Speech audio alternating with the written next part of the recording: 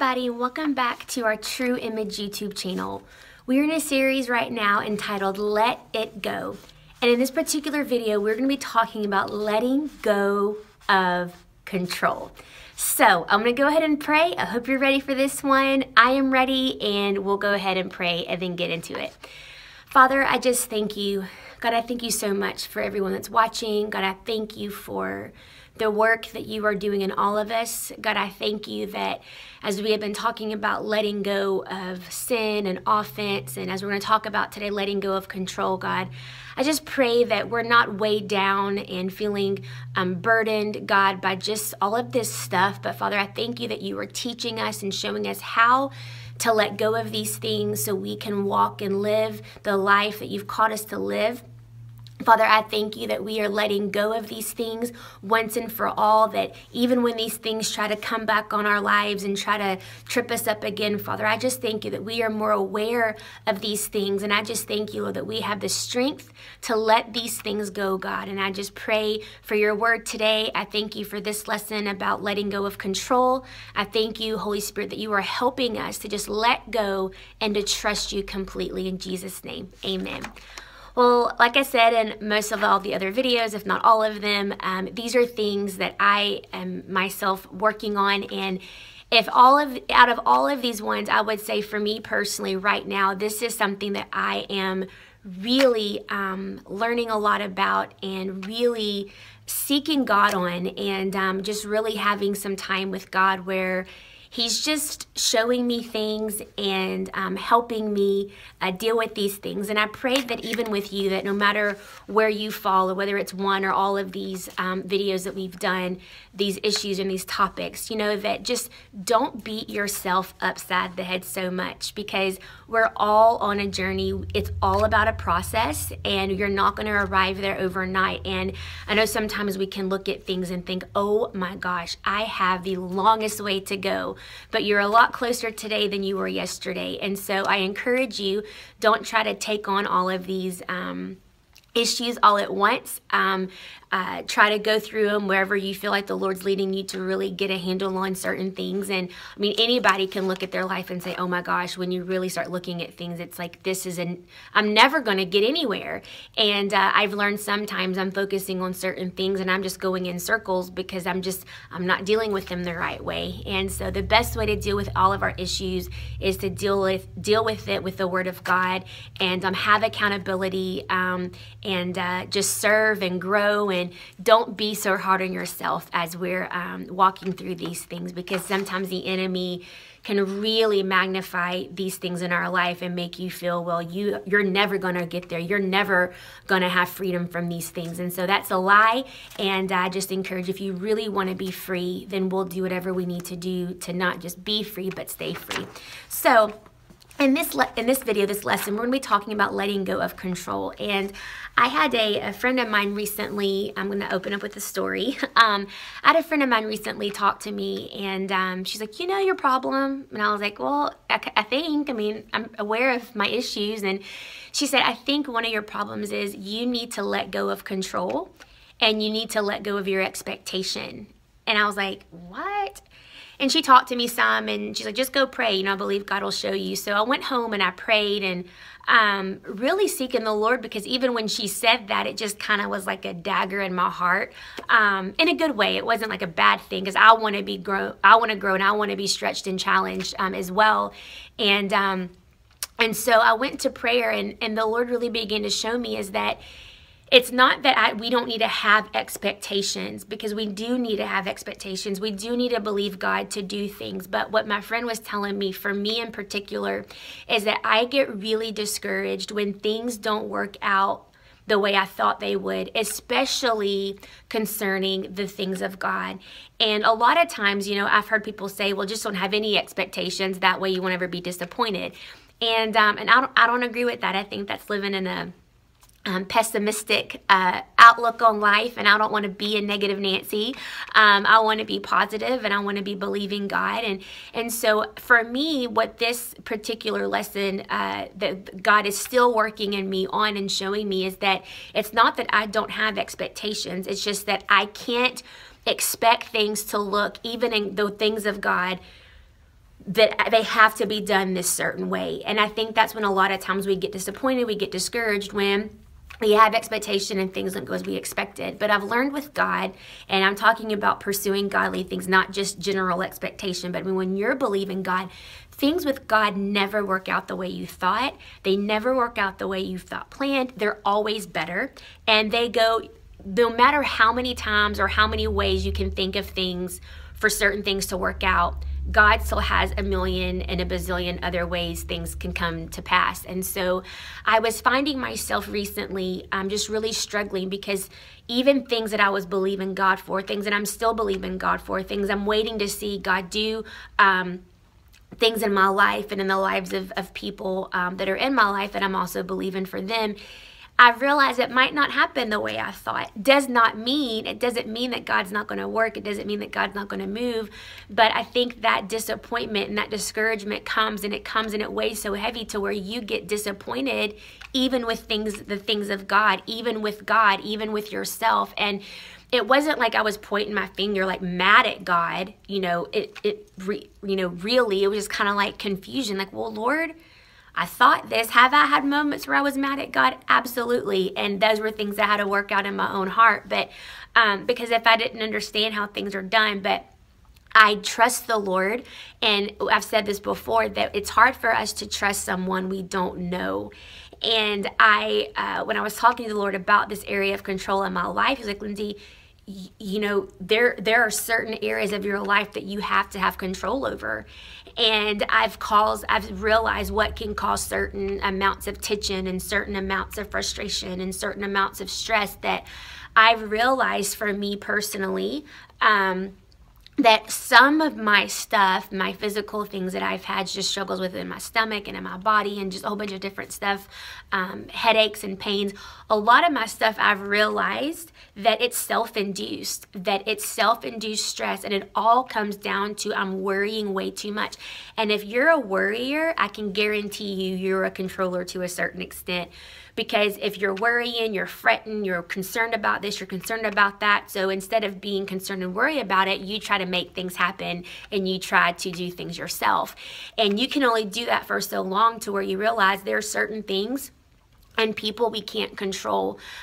Some people can use the controlling thing and go so far to the extreme that they want to control everything and everyone.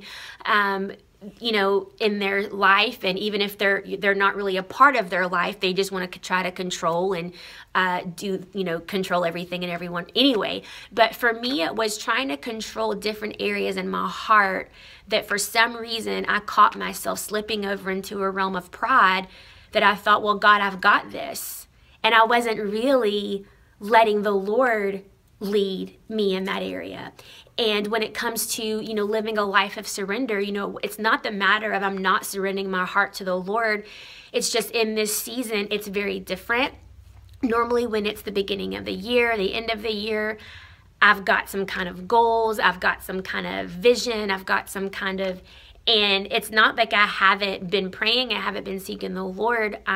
Right now, my husband and I are doing some we're basically using the whole month of January as like a detox and a purging month in our bodies and our home. We're just doing a major purge. And so you can imagine what that's like physically, and then you can imagine what that is like emotionally and in your soul, and also what that is like spiritually. So we are just really taking this time right now to really just seek God and hear his voice, and realizing that the more I open up myself to the Lord is that there are some other areas that I have surrendered but haven't surrendered completely. And so some of that is in the areas of control. And over in Matthew 11:28 through 30, it says, "Come to me, all you who are weary and burdened, and I will give you rest. Take my yoke on you and learn from me, because I am gentle and humble in heart, and you will find rest for your souls. For my yoke is easy to bear, and my load is not hard to carry." 1 Peter 5:7 says, "Cast all of your anxiety on him, because he cares for you." Matthew 6:27 says, "Can any one of you, by worrying, add a single hour to your life?" I think one of the things with people that we battle control is that when there are things that we didn't have control over that really frustrated us and caused us hurt or pain or major damage in our hearts and in our lives, we go overboard and we want to control everything. We want to, I mean, that's why I think some people, if you're watching, you can have the tendency to be very OCD in certain things, because it's a matter of control. And that's something that you really have to seek God on your own and say, okay, well, where is this sense of needing, I feel like I have to control, coming from? And those are some things for me personally. I'm still realizing, Lord, I have to trust you with our finances. Lord, I have to speak your word over concerning certain things in my health. Lord, I'm taking the steps that I need to take. Lord, I can't worry about this person. I can't worry about how they're going to respond to me if I have to say something that they're not going to want to hear. But Lord, help me season my words with grace. You know, doesn't mean I'm not going to say the truth, but Lord, help me still say what needs to be said. Because sometimes I feel like we try to control, and then I think sometimes on the opposite side, we let people control us. That was something that I struggled with in so many areas of my life and relationships, because I was so insecure that if my friend was upset with me, I would go overboard to make sure that she wasn't upset with me anymore. And I realized as I got older, certain friends really took advantage of that. And then certain of my other friends are like, why are you letting these people or this person control you that way? They would say something and it just ruined my entire day. People at church, people that I was, you know, helping or walking through life situations with, or in friendships and family. It's just crazy how if we're not careful, we can not only tend to try to control people or control things in our lives, sometimes we can be the other way, and we are so insecure with ourselves that we let other people control us. And I am, like I said, I'm in this process right now. The Holy Spirit's still revealing a lot to me about this, but if we're going to allow ourselves, in the Word of God, I don't have this scripture written down, but talks about going out with joy and being led by peace. You know, being led by the Holy Spirit in all things that we do, is that I'm not going to be led by my emotions. I'm not going to be led by my sin. I'm not going to be led by my offense. And with all of that is, okay, Lord, I cannot allow myself to try to control this thing. Because bottom line is, if we're trying to control things in our life, it's because we're not trusting the Lord. There are certain things we do have control over. We have a very strong will. Some of us need to exercise our strong will. We have a strong will, but sometimes even our greatest, our strengths in our will, whatever those things are, sometimes whatever we're going through, even those that have the strongest will, it's still hard for them to overcome things. And so I have realized for me personally that I have been having to swallow a lot of prideful pills. I've had to recently, like really recently, and it's not good. And one of the things that the Lord has been showing me personally is, it's great to know these things. It's great to admit these things. But it's also even greater to realize these things, and the Lord exposes these things because He doesn't want us to leave us there. And part of these things that I'm realizing in this particular time in my life of letting go of all kinds of stuff is that it is painfully freeing. It's painful to admit that you're not trusting the Lord in certain areas. It's painful and it's hard to let go of certain things that you really want to hang on to, but it's really not doing you any good. It's actually causing you more harm than it is good. It's hard when you're trying to let go and walk away from certain relationships that you know aren't good for you, but it's the matter of letting it go. It's painfully freeing. And so when it comes to this sense of control, it's important that, this is an example, if I have someone that I ask them to do something and I say, hey, all I need is ABC done. I don't care how you do it, just get ABC done. They go and they do it, but they do it completely differently. The same level of excellence is there, but they do it completely different. Now, a controlling person would say, but I want it done this way. And if it's not done ABC, then you've done it wrong. No, if I ask ABC, if I want ABC to get done and you do it, but you do it in the way of 1, 2, 3, but like I said, everything else is the same, it gets done, then there should be no problem with that. But a controlling person's like, no, I want it done my way, and this is the only way it can be done. And I have found myself in certain areas of my life recently telling the Lord, maybe not that exact same phrase, but God, I need you to do this, but I need it to be done in this way on this timetable. And as I began to realize these things in my own heart, I was like, Lindsay, that is not good. You have to be willing to let go of that control in these certain areas of your life. John 14:27 says, peace I leave with you, my peace I give to you, not as the world gives. Do not let your heart be troubled or let it fear. Listen, a controlling person is a fearful person. And these have been some things that I have dealt with, that I've worked on.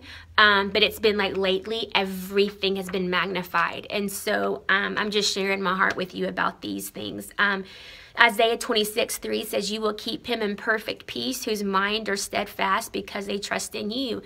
Listen, a person that's not going to be a controlling person, they're not going to get their pants all in a wad, or their panties or undies, whatever, all in a wad. They're going to trust the Lord, and when things come, they're just going to buckle down and, okay, Lord, I trust you.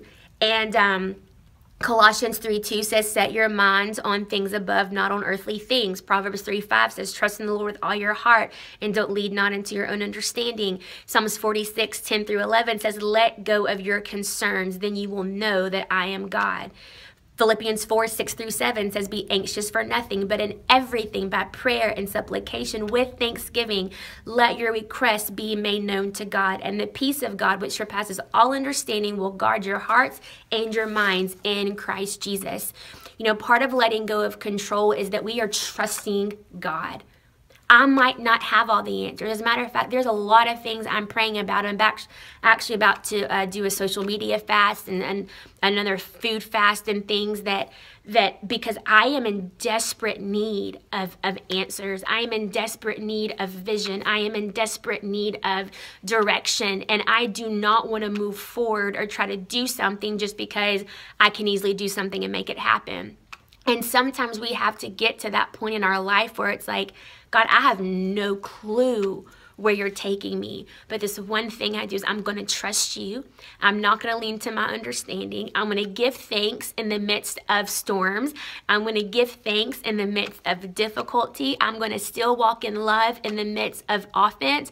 I'm still going to let go of these things that you're asking me to let go of. I'm still going to let go of these relationships, these sins, whatever you've been asking me to do. Because listen, God can show us what we need to do, but it's our obedience to let go of those things, because we can know, yep, I know I need to let go of it, but are you going to let go of it? I was working out with my trainer just yesterday, actually, and this detox, I've never done this particular detox that I'm doing, and it is just kicking me in the pants, and it's been really hard because I love food, and that's a whole other thing that God's showing me about certain things, and it's been so hard on me. I've been super emotional. I've been super just on edge because I've never done this to my body before. And it's going through like a shock phase. It's cleansing. It's doing all these things. And he asked me the question. He said, are you really to press in?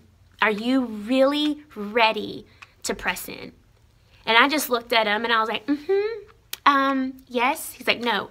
Are you really ready to press in? Because this whole purging that my husband and I felt we need to do for this year in our life, spirit, soul, and body, we don't see the big picture. We just both felt like it's January, we need to do this. And so it's been really, really hard. And so my trainer's like, I want you to go pray and I want you to tell me, you know, what you feel that the Lord's leading you to do. And so when he said the word press in, the Lord just began to speak to me, was like, obviously, I'm pressing into the Lord in a very intense way right now.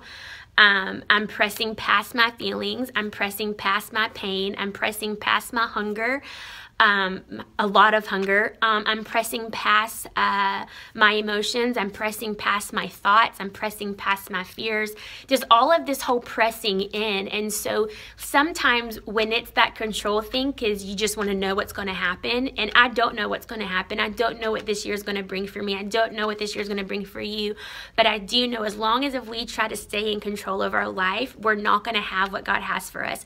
We have to be willing to take our hands off and put our hands up and say, Lord, I'm letting go of my control. I'm surrendering all of this to you. I don't know what this is going to look like, but you do. And I trust you. And I'm going to believe your word. I'm going to stand on your word. I'm going to stand on your promises. And so I just encourage you, if you're struggling with control, Your sister right here is struggling in some areas of her life as well, but I'm going to keep walking. I'm going to keep trusting the Lord. I'm going to keep His word ever before me. And listen, if you have to do a fast, if you have to give up something completely to get whatever you need to get, I encourage you to do it, because I know there's something greater on the other side of this season. But we have to do our part, because God's ready to meet with you. And so I just encourage you, let go of your control. I gave you a ton of scripture to meditate on, to speak that word over your life. And if you are somebody that is easily controlled by people, you need to deal with that, because you do not need to allow people to control you, because that's people pleasing that can grow into people bondage. And when you are doing things for man, you're never going to be satisfied. You're never going to be fulfilled, because man didn't call you, God called you. And so I just encourage you, let go of control, let go of yourself being controlled by situations or by people, whatever it is, and begin to declare God's word of your life, because God wants you to be free. God wants you to let things go. And so I hope you've been encouraged. I hope that these videos have blessed you. We'll be back next month with a new series, and I can't wait. And so I hope you're having a great day, and let it go. Your life, your sanity, your peace, and God's calling on your life is worth to let go of anything, as it says in Hebrews 12, that entangles you and trips you up. Let it go and stay focused on Jesus and press in to Him, because I believe He wants to show you something amazing about your life and your future. So I love you guys. Thank you for watching, and I'll see you later. And so I just want to just kind of set this up for you. You know, everybody sins. Everyone has made mistakes. But what I'm referencing in this particular video is when